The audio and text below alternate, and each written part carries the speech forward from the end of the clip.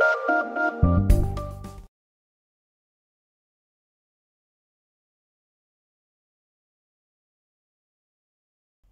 আলাইকুম, আমি শহীদ স্বপ্নের খামার বাড়ি ইউটিউব চ্যানেল থেকে আপনাদের সবাইকে জানাই স্বাগত। আপনারা ভিডিও টিউটোরিয়াল দেখে বুঝতে পারছেন আমি আজকের করোনা ভাইরাসের প্রতিকার, প্রতিরোধ এবং লক্ষণ নিয়ে আলোচনা করব। তো বন্ধুরা, কথা না বাড়িয়ে চলে আসি মূল আলোচনায়। আমরা জানি বর্তমানে বিশ্বের সবচেয়ে মারাত্মক সংক্রামিত যে রোগটি হচ্ছে তা হচ্ছে করোনা ভাইরাস। এই সম্বন্ধে আমাদের সবারই কম বেশি ধারণা আছে। তো আমি এখন আলোচনা করব আপনি করোনা ভাইরাস আক্রান্ত ব্যক্তির যে 6টি উপলক্ষণ বা কিভাবে আপনি শনাক্ত করতে পারবেন বা কী ধরনের জিনিস আপনি তার মধ্যে দেখলে আপনি বুঝবেন যে হয়তোবা তার করোনা ভাইরাস হয়েছে, সে উপসর্গ নিয়ে আমি এখন আলোচনা করব। যে উপসর্গগুলো দেখা দিলে আপনাকে দেরি না করে যত দ্রুত সম্ভব ডাক্তারের শরণাপন্ন হতে হবে। যে 6টি বিষয় নিয়ে আলোচনা করব তার মধ্যে প্রথম হচ্ছে জ্বর, কাশি, মাথা ব্যথা, সর্দি, ডায়রিয়া এবং শ্বাসকষ্ট। এই 6টির মধ্যে যে কোনো একটি লক্ষণ আপনি দেখলে যদি এটা অস্বাভাবিক মনে হয় আপনি অবশ্যই দ্রুত ডাক্তারের শরণাপন্ন হন। এখন আসি আমরা কিভাবে এর প্রতিকার করব। ইউএস ন্যাশনাল ইনস্টিটিউট একটি মেডিসিন নিয়ে এখনো কাজ করে যাচ্ছেন। মেডিসিনটি মার্কেটে আসতে মিনিমাম 1 মাস থেকে সর্বোচ্চ 1 বছর লাগতে পারে। তো আসুন আমরা এখন প্রতিরোধ কিভাবে গড়ে তুলব এই করোনা ভাইরাস থেকে। নিয়মিত হাত ধোয়া। করোনা ভাইরাস 2টি মাধ্যমে বেশি ছড়ায়, তা হচ্ছে স্পর্শ এবং বায়ু। তো এই দুটি জিনিস থেকে আমরা নিজেদেরকে সেভ রাখার চেষ্টা করব। আমি এখন আপনাদের আলোচনা করব কিভাবে এই দুটো জিনিস থেকে করোনা ভাইরাসের ব্যাকটেরিয়া বা জীবাণু থেকে প্রতিরোধ গড়ে তোলা যায়। কারণ আমরা সবাই জানি প্রতিকার আছে, প্রতিরোধটা হচ্ছে সর্বোত্তম। তো আসি মূল আলোচনায়। তো প্রতিরোধ গড়ার ক্ষেত্রে আপনাকে যে বিষয়গুলো মেনে চলতে হবে তার মধ্যে একটি হচ্ছে হাত ধোয়া। আপনি খেয়াল রাখবেন, আপনি বাইরে যান, যেখানেই যান না, যে কোনো জিনিস টাচ করেন না কেন, তারপরে আপনাকে হাত ধুয়ে নিতে হবে ভালোভাবে সাবান দিয়ে। যদি আপনি হাত ধোয়ার জন্য সেখানে সাবান এবং পানি না থাকে, চেষ্টা করবেন হ্যান্ড স্যানিটাইজার দিয়ে আপনার হাত পরিষ্কার করে নিতে। মনে রাখবেন, করোনা ভাইরাস এটি ঠান্ডাজনিত সংক্রমণটা বেশি হয়। সো আপনি চেষ্টা করবেন আপনি যখন বাইরে বেরোবেন, ওয়েদারটা যদি ঠান্ডা হয় তাহলে আপনি অবশ্যই গরম কাপড় পরবেন। চেষ্টা করবেন যেন আপনার ঠান্ডা না লাগে। ঠান্ডা থেকে জ্বর, কাশি, সর্দি এই উপসর্গগুলো দেখা দেয়। সো আপনাকে সর্বপ্রথম প্রোটেক্ট করতে হবে আপনার নিজেকে। আর নিজেকে প্রোটেক্ট করার জন্য যখন আবহাওয়া ঠান্ডা থাকবে, বাইরে যাওয়ার সময় আপনি গরম কাপড় পরিধান করুন। ঠান্ডা আবহাওয়াতে বেশি ঘোরাফেরা না করা, ঠান্ডা বাতাসে না যাওয়া, বিভিন্ন কান্ট্রি বা বিভিন্ন জায়গা ভ্রমণ থেকে বিরত থাকার চেষ্টা করুন। আপনি যখন রান্না করবেন, যেমন মাংস, মাছ, ডিম, এগুলো ভালোভাবে সিদ্ধ করে খাওয়ার চেষ্টা করবেন।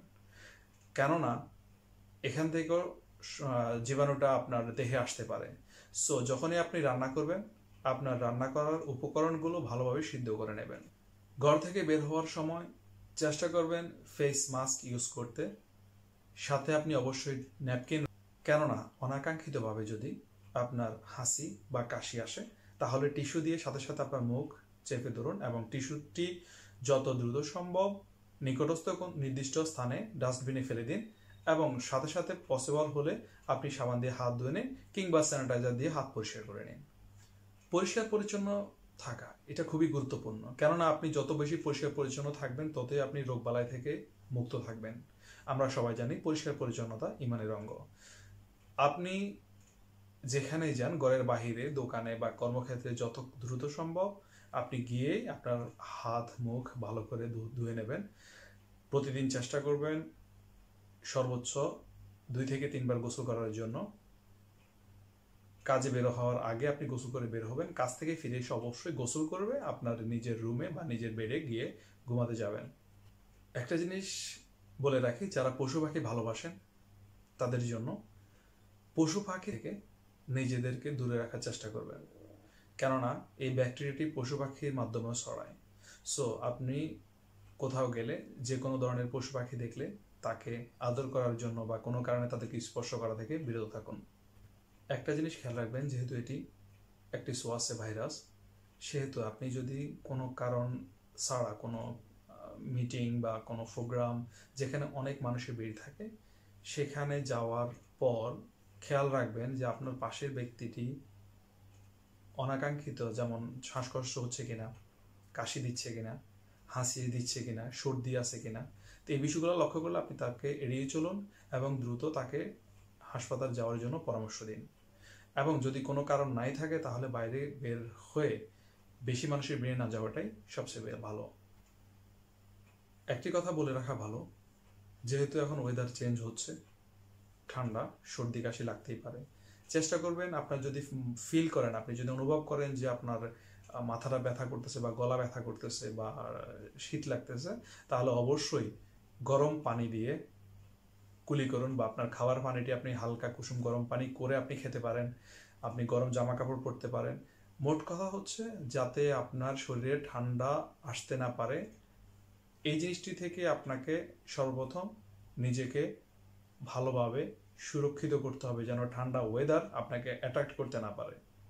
পরিশেষে একটা জিনিস বলে দিচ্ছি, আমরা যারা মুসলমান 5 ওয়াক্ত নামাজ পড়ার চেষ্টা করুন। আরেকটা জিনিস বলে দিচ্ছি, আপনারা ভিডিওর শেষ পর্যায়ে আমি একটি দোয়া দিচ্ছি, দোয়াটি বেশি বেশি পড়ার চেষ্টা করুন। এটি কোরআনের একটি আয়াত, দোয়াটি বেশি পড়ুন। যারা আরবি পড়তে পারেন না তাদের জন্য বাংলা নিচে দেওয়া থাকবে, বাংলায় পড়ুন। বিসমিল্লাহির রহমানির রহিম। আল্লাহুম্মা ইন্নী আউযু বিকা মিনাল বারাসি ওয়াল জুনুনি ওয়াল জুজামি ওয়া মিন সাইয়্যিল আসকাম। হে আল্লাহ, আমি তোমার নিকট শ্বেতরোগ, পাগলামি ও কুষ্ঠরোগ সহ সকল জটিল রোগ থেকে আশ্রয় চাই। আর 5 ওয়াক্ত নামাজ পড়ার চেষ্টা করুন। সবাই ভালো থাকুন, আমরা সবাই সবার জন্য দোয়া করি, সুস্থ থাকি। দেখাবে নতুন কোনো আপডেট ভিডিও নিয়ে। আর প্লিজ, যদি আমার ভিডিওটি আপনাদের ভালো লেগে থাকে অবশ্যই লাইক করবেন, কমেন্টে আপনাদের মতামত জানাবেন এবং প্লিজ সাবস্ক্রাইব করতে ভুলবেন না। স্বপ্নের খামার বাড়ি। আল্লাহ হাফেজ, দেখাবো অন্য কোনো ভিডিওতে। আসসালামু আলাইকুম।